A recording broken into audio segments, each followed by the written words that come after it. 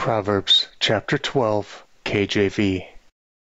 Whoso loveth instruction loveth knowledge, but he that hateth reproof is brutish. A good man obtaineth favor of the Lord, but a man of wicked devices will he condemn. A man shall not be established by wickedness, but the root of the righteous shall not be moved. A virtuous woman is a crown to her husband, but she that maketh ashamed is as rottenness in his bones. The thoughts of the righteous are right, but the counsels of the wicked are deceit. The words of the wicked are to lie in wait for blood, but the mouth of the upright shall deliver them. The wicked are overthrown, and are not, but the house of the righteous shall stand.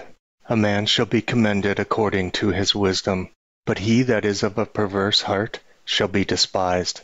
He that is despised, and hath a servant, is better than he that honoureth himself, and lacketh bread. A righteous man regardeth the life of his beast, but the tender mercies of the wicked are cruel. He that tilleth his land shall be satisfied with bread, but he that followeth vain persons is void of understanding. The wicked desireth the net of the evil man, but the root of the righteous yieldeth fruit. The wicked is snared by the transgression of his lips, but the just shall come out of trouble. A man shall be satisfied with good by the fruit of his mouth, and the recompense of a man's hands shall be rendered unto him. The way of a fool is right in his own eyes, but he that hearkeneth unto counsel is wise. A fool's wrath is presently known, but a prudent man covereth shame.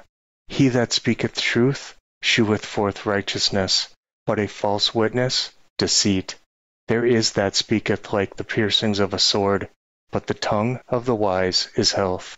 The lip of truth shall be established forever, but a lying tongue is but for a moment.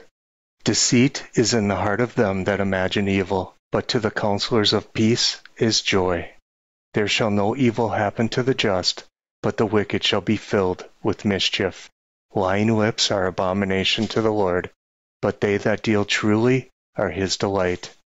A prudent man concealeth knowledge, but the heart of fools proclaimeth foolishness.